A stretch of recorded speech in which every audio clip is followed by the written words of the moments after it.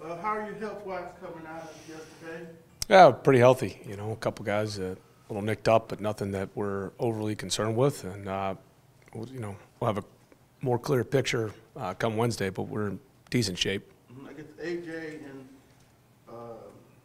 Hayward were the announced ones. Yeah, and they both went back in the game. All right. 2 games in, does Marcus look any different to you as a quarterback than he did in your previous experience? Is there something that you've noticed that he's does now, doesn't do now, just growth in his game?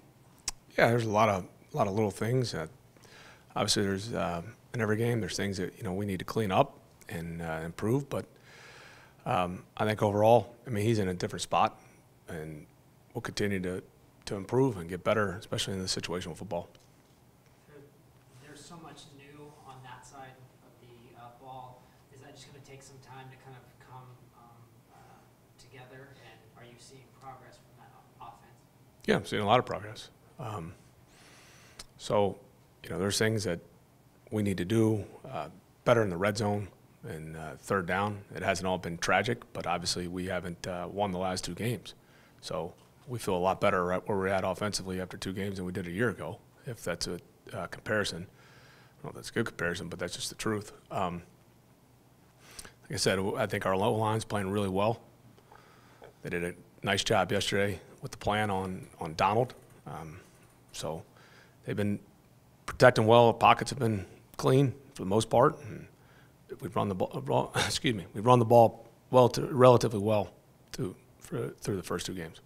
To that end, I mean, and again, it may be comparing apples to oranges, but starting the season 0-2 last year, start the season 0-2 this year, but feeling different about where you are. What does make you feel different about where this team is in comparison to what you're saying a full year ago? Yeah, I mean, it is what it is, and you have to face the fact that we are 0-2. But it is a completely different situation, completely different team. So certainly younger at other spots, but there are a lot of these young guys that we feel are progressing pretty well. And certainly we've had more production offensively than we had last year, and defensively as well. And so, like I said, the game's usually always going to come down to turnover margin, red zone, and situation, which you can now put in third and fourth down. So we got to continue to make progress there, and especially in the critical situations. Been pretty solid, and as the whole offensive line has. How's Wilkerson doing the first-time starter? Left guard, yeah. And so I think Elijah's handled that transition really well. I thought yesterday was his best game. And like I said, it was a heck of a challenge. You're going to get matched up. They moved Donald a lot of spots, which we anticipated, and that's what they got a good staff, and that's what good teams do. And our guys handled it, and they adapted. Like I said, it wasn't perfect, but I think there's been a lot of progress over there. And the young guys, a lot of people played their first time yesterday. Troy, how did he do in his linebacker action? And then running back out here at 10 carries. Yeah, so we'll start with Troy. We've got a lot of I like where Mike Walker and Rashawn Evans are at. Mm-hmm. So Troy went in there because I think he can help add, and we'll continue to try to enhance the roles of it, but it's no shot at anything Michael Walker or Rashawn Evans have done. It's just, Troy's a good football player, and we're bringing him along at the right way. Obviously, everybody could feel his impact yesterday on special teams. Mm-hmm. And Tyler Algier, he got 10 carries. I thought he ran pretty well, and he's becoming very dependable in protection.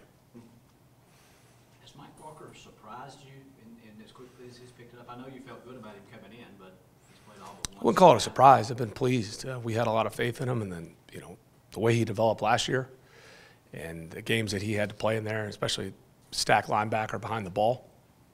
And he's continued, and now, he's got the green dot, and he's continued to develop, and I like his football IQ, and he's making plays. He made a hell of a play yesterday on that interception.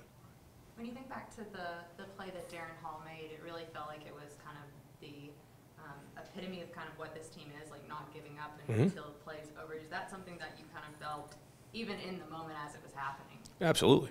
We appreciate our guys, and I think that's what's showing up, the resiliency and the way I've always looked at it, you're never out of the fight. And so you know, they completed it. That's a pretty good player. They, you know, third down, got to have it. We actually had help inside on there, and you talk about a trust throw between Stafford and Cup.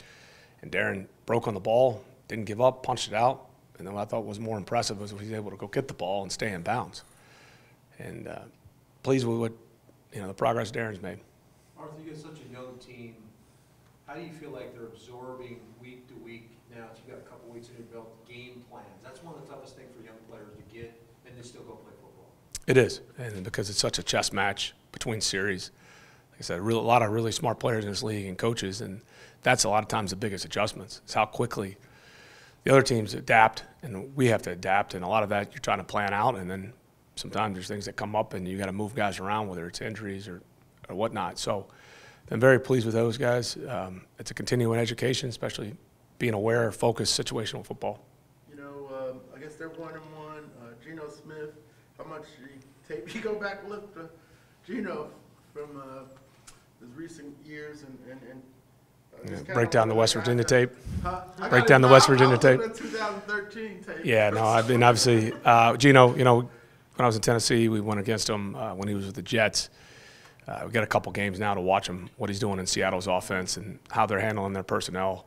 I think Shane Waldron's done a pretty good job, their offensive coordinator, and, you know, they've got a lot of really good skill personnel.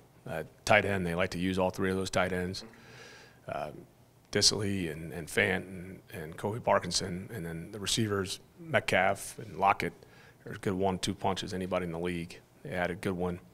And they got a lot of weapons. Yeah, you got Penny back there at back, Kenneth Walker, so they got 2 young tackles. I think they're pretty good players. Defensively, you know, they've changed over time. They have. For some of the traits they still try to hold on to. Well, you see the speed and the intention that they try to go and disrupt the football. And I know that's been a big point of emphasis for them, getting the turnovers.